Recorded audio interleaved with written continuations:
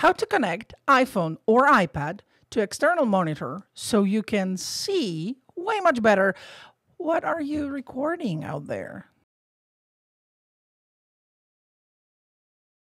Hello everybody, and by everybody I mean hi mom. Of course, everybody else, welcome. My name is Claudia, and right now I would like to talk to you in this video about how to connect your iPhone or iPad with the external monitor. Why would you like to do it? Well, for example, you would like to record a YouTube video because you notice your friends, your family members, kids, grandkids, they are on YouTube. They maybe have their own YouTube channels, and you decided, you know what, I have a specific hobby or some thoughts that I would like to share with the whole wide world. I would like to create my own YouTube channel. To do so, you need to start recording videos and share them to YouTube. Great. But sometimes, depends on what you would like to record, you might need external monitor to be able to see what you're recording. So how does it work? Well, of course, you can connect your iPhone or iPad with Apple TV. That's the box that you connect to your TV on a wall. For example, sometimes maybe you are recording the video in a garage. Maybe you don't have Apple TV. Maybe you are in your crafts room and there's no way you can use Apple TV. Or again, you don't have it. Don't worry. You can use the adapter. There are several adapters that you can use to connect your iPhone or iPad with external monitor. By external monitor, I mean just the monitor that you used to use with your computer.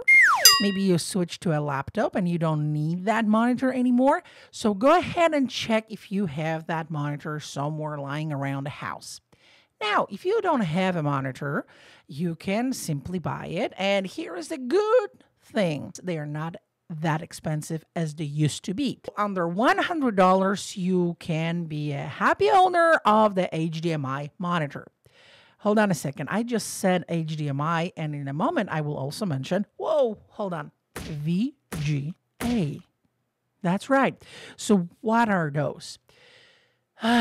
Okay. You have to check if your monitor that you are going to purchase or you already have somewhere around the house has a HDMI input or VGA input. Based on the type of input in that monitor, you will have to buy either HDMI adapter or VGA adapter. Now, let's make it a little bit more complicated. Don't worry, it's not really, but you know, those are new things, so let's talk about it.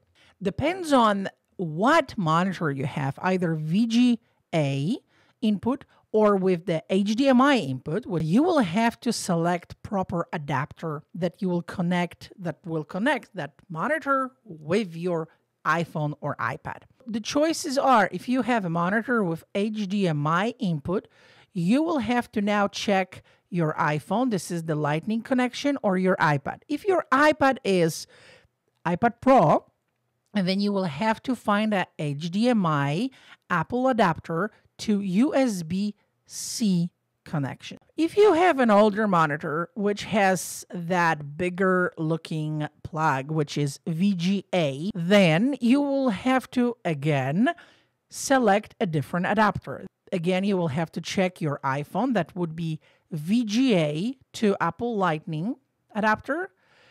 Or if you have iPad Pro, then you will have to find VGA to USB-C adapter. Links to those adapters I added in the description to this video, so no worries. Wow, how many times can I say adapter? Quite few, it seems so.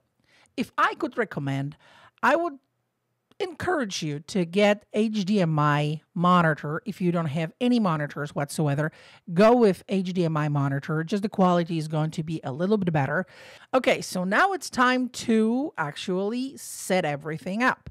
First of all, you need to prepare the scene or the workstation that you are going to record. Make sure that there is proper light so people can actually see what you are doing.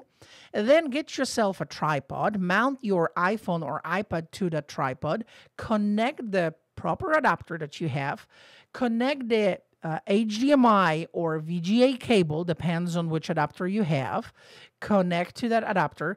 Some of those adapters, they have also access to power cords, so you will be able to use a power bank, like for example this one, to recharge your iPhone or iPad while recording. So you can record way much longer and you don't have to worry about, oh, okay, the battery, my iPhone or iPad battery is running low. When all of that is connected, you get the other end of your HDMI cable or VGA cable to the monitor. Within a few seconds, your monitor should connect and show display whatever is on your iPhone or iPad screen, which is awesome because it's so simple. You just connect that, plug it in, and you're good to go. You don't have to set up anything, you see right away.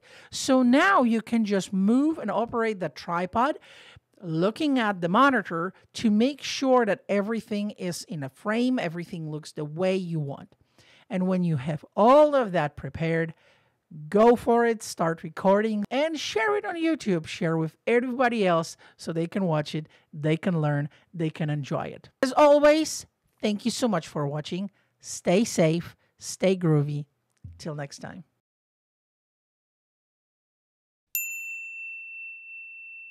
Okay, how many times did I say adapter? Probably like 20 times too many. All right, let's do it.